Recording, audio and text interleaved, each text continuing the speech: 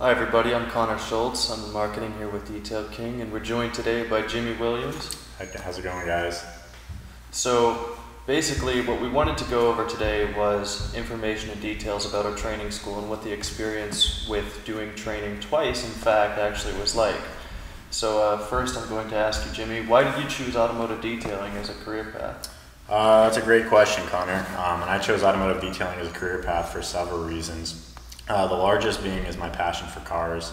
Ever since I was a kid, I've had a great passion for different automotive vehicles, and not only that, but keeping them clean and stuff. And from a young age, I got really interested in washing cars, and it all started actually back when I had Matchbox cars. When I was bins full of them, right? Exactly, yeah, exactly. When I was a kid, there was this toy that was like a toy car wash, and you could run these little Matchbox cars through the car wash. I had that one as well. Exactly, right? And so I ran all like 300 or something of my cars through this thing like every day, just because I thought it was the most fun like I've ever had. And my passion for automotive detailing kind of just expanded on from that point. And once I got my own first car, I started learning how to do different things with detailing on that car. Like, I remember the first time I used a random orbital for the first time polishing the paint. It was just a really cool experience, and I was like, this is really fun. I enjoy doing it. Wouldn't it be a blast if I could do this as my job? Because then it would be fun to me and it wouldn't be like work. So yeah. Well, I think that one of the best professions to choose is really what you thought you would be doing when you were 5 years old. You know what I mean? Some people wanted to be astronauts, but no, automotive detailing I think is much cooler. To be honest with you, right? It's really cool, yeah. And there's always going to be a market for it because there's always going to be dirty cars. Yeah, exactly. So what made you choose Detail King? How did you find it? I chose Detail King because back when I was in high school, like I said, I was really into detailing, but I wasn't really sure if what I was doing was correct and if I was doing things the right way. And so I wanted to, learn how I could perfect my skills a little bit more, especially before I went into my own business. And my mom actually went online and found this place called Detail King that they offer automotive training. Automotive detailing training. I was like, that sounds pretty cool. And I live in Indianapolis, so it was about a 6-hour drive away. It's a long way. It's a long way, yeah. So I had to, really do my research and determine, if it was going to be worth it for me to come out here. And after looking at the website and the YouTube page and seeing all the great things that Detail King's done, I was like, wow, this is going to be a great opportunity, and I couldn't afford to turn it down. And so that's what made me decide to come out and find Detail King. So what was that first experience like when you were here? The first experience for me was tremendous. I actually attended the 2-day seminar here at Detail King, where I learned not only how to start and maintain my actual auto detail business from a business perspective, which was really interesting for me, especially because I'm a business major at Butler University, and so kind of hearing those things that I'd learned at Butler, but more geared towards what I actually wanted to do in business, which is auto detailing, was really kind of interesting for me to be able to hear that interpreted in the field of work that I was actually going to be going into. And it was extremely useful to me to be able to hear that and learn that information. So much so that I was actually able to take that information I learned and go back and create my own auto detailing business with my partner. Sure. And then the second day we did interior and exterior auto detailing, which is another great reason why I wanted to come out, because like I said, I sort of knew how to do stuff, but I wasn't sure if I was doing it right. And sure enough, when I came out after learning how to do all the different things that they went through, which was plentiful, like I learned way more than I ever would have imagined I was going to learn in a day. But yeah, I found out I was doing things a little bit wrong. For example, I found out when I was compounding the vehicle that you're only supposed to use a certain speed, and I was doing too low of a speed where you were supposed to go faster to be able to maintain that cutting speed. Which significantly helped me when I went home and started working on customer vehicles. It really cut down my work time, and I was able to give a much nicer result to customers, which kept them coming back in the door. Yeah, so you chose to come back actually after that, so you were here a second time. Correct, yes. I actually came back a year later for the ceramic coating seminar, which is only a day seminar, but it was really useful because back where I live in my auto detailing shop, I had potential clients asking me, hey, do you guys do ceramic coating? Right. And I'd heard of ceramic coating, but I'd never actually applied it or used it before. And I was like, yeah, we're open to doing it, but tell you what, before we do this to your car, I want to go out and learn how to professionally do it and actually receive certification from Detail King to use Jade ceramic coating products. And I was able to do that, came out here, had a great experience once again. Cool. With the training staff's extremely helpful. Came out, they taught me how not only to use the ceramic coating properly, but like also how it works and different features about it. And then taking that information, I was actually able to go back to where I live and start using those skills in ceramic coating customers' vehicles, which is not only tremendous now that I know how to do it, but also tremendous because the profit margin on ceramic coating jobs is just through the roof, and so it's a tremendous opportunity for any auto detailer to add ceramic coating to their list of services. So you started your own business. You went on. You made a very successful detailing business for yourself. So what was that experience like?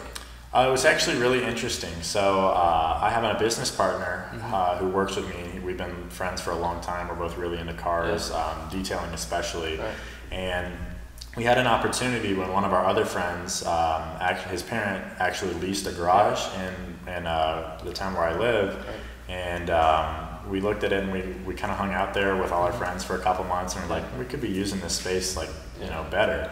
And so we actually went and started my auto detailing business there called To Die For Details, and we work out of that garage. It's a good name, by the way. Thank you. Yeah, we took a long time to come up with it because we tossed around different ideas, but that one really kind of stuck. But yeah, it was a great opportunity, and he's actually my partner's planning on coming out here this summer as well and getting certified and learning how to properly use ceramic coatings and all of our other different products, so he can better help the customer as well. So one thing that you told me, Jimmy, in conversation was you said the best thing about this business is that there's no cap to how much money you can make. It's just a matter of how much you're willing to work and how much skill you have, really, which I mean you've garnered here at Detail King through our school. So what is something that we don't know about the detailing business? Like, what was something that kind of surprised you when you started your own business? Something that really surprised me was the amount of interaction and the importance of interaction with customers. So everybody thinks about auto detailing as like, like you learn how to detail a car, you go detail that car, like you get paid, okay, the day's over. Sure. It's really not like that. And one thing Detail King really taught me is to kind of value the importance of the customer and really make a connection to them. And using this information, one really important thing that I was able to do, for example, is we had a customer come in with a Honda Accord a couple weeks ago before I came out here, and I noticed that they had Indiana University floor mats in their vehicle because we cleaned them out for it. And when the lady came to pick up her vehicle, I mentioned to her, I was like, oh, hey, did you go to Indiana University? And she's like, yeah, I did. We talked about it for a little bit, made that personal connection. And so now, obviously, I have her phone number in my contact list to make future appointments. And the great thing now is that, when she calls me or when I call her, because I know about that connection, I can bring that up again, which the customer values that. Making a personal connection to them really helps them come back in the door and value you as a business and a person.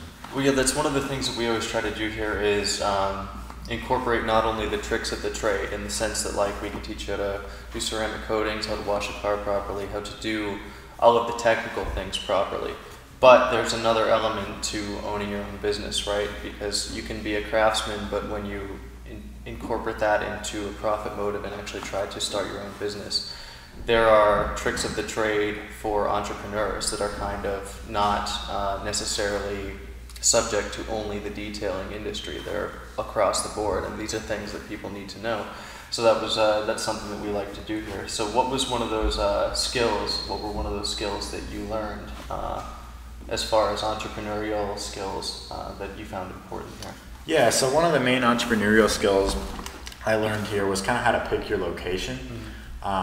Auto detailing, as it's been explained to me, is more of a luxury service. Not everybody necessarily values or sees value in auto detailing because some people just don't really care about having a clean car, don't see the purpose of going out and spending X amount of dollars on getting their car detailed.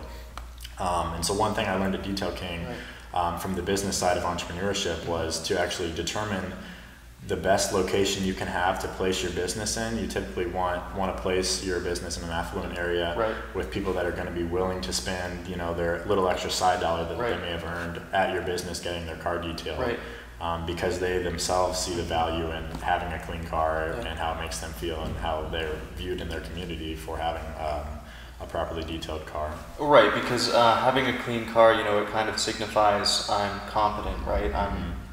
you know, my tie is neat, my T's are crossed, you know, my I's are dotted and everything. Exactly. And also the advantage of being in an affluent area is that people who have, you know, very nice cars, these people know, well, at least most of them we would hope, we don't want to drive this brand new 911 Turbo through, you know, an automatic car wash and mess up the paint. You know, I want this to look good and I want this to last, you know, a period of many years.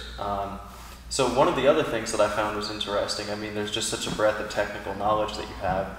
You actually know a lot about like the different qualities of paints on car. Like you said that there's a big differential right between, for instance, like a BMW M4 and then the 911, you know, just as far as the paint quality, because those are two direct competitors, two luxury brands. You would assume that it would just be probably high quality paint, but it's actually not. So right. So yeah. So it's kind of just one of those things you learn as you go along with detailing. Is once you've worked on enough different kind of vehicles, you'll kind of get a feel for what their paint's really like. Right. So for example, I have a BMW, and it from the factory has jet black paint.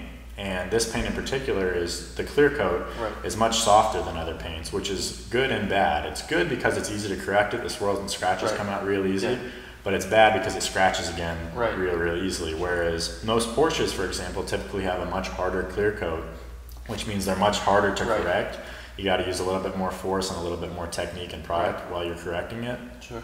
But by that same logic, once it's corrected, that clear coat's harder, and it's going to be harder to get scratches again when the customer's out driving around, and etc.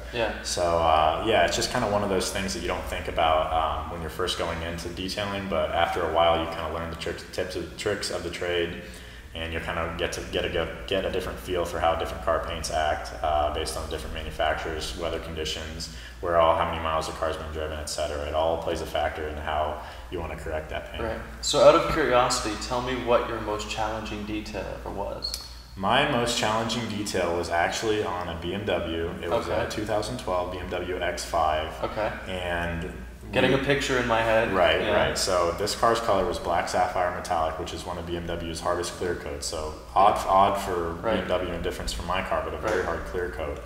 And we were detailing it for a mechanic, my mechanic, who we do a lot of his cars for. And one of his customers had just bought it from him and wanted to have it detailed before he picked it up. And so he gave it to us and says, okay, like, take care of it. And it was clear to me that this car had been sitting outside under some trees for quite a long time because there was outlines of leaves that had fallen, gotten wet from the rain, and etched into the clear coat really, really deep. And so what me and my business partner Kyle ended up having to do was actually wet sand this hood to get the paint leveled enough to a point where we could actually compound and polish it out to get it looking good. But we actually had to break down that clear coat so hard to get that etching out from those leaves. And of course, you know, that's a pretty aggressive step. So we tried just compounding and polishing first. And when it didn't do the trick, we were like, man, we're really going to have to dig in deep here and do that. And wet sanding was something that I had learned how to do, but up to this point, I've never been really, really confident with it. So I was really nervous going into it because, of course, whenever you're doing a vehicle, you never want to leave permanent damage on it that you can't take out. But luckily, we were able to get it done, and it came out beautiful and perfect, and the customer was happy. And that's what's important. Right. So, what would you say that you feel about Detail King and Detail King's school that would kind of differentiate it from the competition? You know, why is it that someone who, let's say, gets a job as a detailer at a car dealership, what are they learning here that they wouldn't learn in their training there? So at your training at at a car dealership or something like that, you'll get basic detailing tips, etc. Typically what those kind of places focus on, or even some detail shops in general, they'll focus on get them in quick, get them out quick. They're trying to make an easy buck, and it might look halfway decent, but you don't know what kind of job they've done. Whereas here at Detail King, you come in and they teach you how to do it by the book, like every single time, every single product you're using. They teach you how to do it the right way, and that's one thing I really value about this company. As well as they teach you how to do everything with their products, and then every single product you use that day or throughout your entire seminar is for sale. So they get you familiar with the product, how to use it, what it's used for, what its attributes are, so you're real familiar with these products, and then you have the opportunity to then purchase them and use them in your own business, so you don't have to go out and then try and figure out what a different competitor's product, how it works and stuff like that. So it's just really straightforward, to the point, and really easy to use and simple. So your connection to Detail King, so you've been to 2 of our seminars. What are you up to now? So actually now I am currently interning here with Detail King for the summer. Like I said, I go to Butler University, and it's required of us before we graduate that we actually complete 2 separate internships. And you know, I love being out here so much, and I already have my own detail shop, and I love detailing. I was like, well, you know, this would be a great company for me to come out and actually learn from them and try and help them. You know, with my current skills. And so I was like, I reached out to Nick and talked to him, and he's like, yeah, that sounds like a great idea.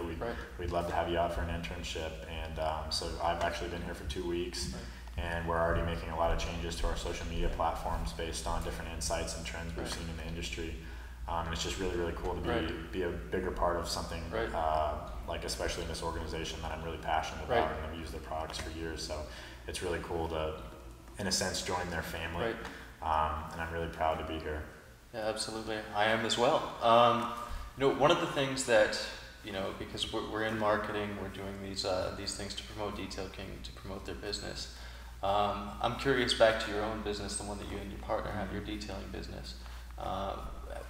What kind of marketing have you done, and how have you kind of infiltrated yourself in your market? Sure. Yeah, so what we kind of do, we do have a Facebook page, and we promote through that. Like for instance, when we detail a car, we'll take lots of pictures of the car and post it on our social media just so our followers and stuff can see that. But more so, we're really focused on like the in-person contact with people. So we like to go to different car events and organizations around the city. For example, Cars and Coffee, which is every Saturday or every other Saturday in my town. In Indianapolis, we'll go to. Of course, cars have to be perfectly clean when you show up. You got business cards and everything, and it's basically just like, you know, me and Kyle going out, introducing ourselves to different car enthusiasts, explaining who we are, what we do, and that's actually how we get a lot of our customers. And it's really great because you're working on enthusiast cars, typically higher end, so there's more of a passion for it. At least for me personally, I really enjoy, you know, working on something that's in a sense a piece of art, and in a way you get to perfect that piece of art. In a sense, sign your name to it. So it's just really, really cool. But yeah, that's pretty much how we get most of our customers, word of mouth, friends. Of course, you know, you do a great job for someone, they're going to recommend you to all their friends. And that works great when you're doing enthusiast cars, because they've got a lot of enthusiast car friends. So that's kind of where my business has been out for the past year or so. So what would you say the most expensive or most exclusive car is that you've ever detailed? Personally, the most expensive car I've ever detailed is probably a BMW M5. Okay. We have had opportunities to do higher end cars, but it's just a bit mind-worrying to try and tackle something like that. Because, for example, we had an opportunity to do a Lamborghini Gallardo at one point, but it had heavy oxidation on the paint. Because for whatever reason it looked like it had been left outside for years. Maybe it had been in Dubai for 5 years. Exactly. You never know. You never know. And so I really just didn't want a chance messing with that and really ruining that paint even more than it already was, because I didn't want to be on the hook for thousands of dollars repairs and paint job. Because like I said, we've only been in business for a year, and while I trust myself and my skills, I didn't feel at that time I was ready to tackle such a large problem. Well, you know, oftentimes when you're in business, I mean, I'm sure you know this, that, you know, it's not necessarily all of the jobs that you say yes to. It's the ones that you say no to. And I mean, it's one of, you know, kind of the more soft skills of the trade. Is it's like, look, if I'm not sure about this, or I think there might be some liability on my part, and I'm actually not even sure that I can guarantee a good end result, it's best to just stay away, right? Because it's, you know, it's protection of your reputation and guaranteeing good work. Exactly. Yeah. And if you can't guarantee good work, then you shouldn't be doing the job. Exactly. In my opinion. Right. Well, all right. Thank you so much, Connor. Appreciate it.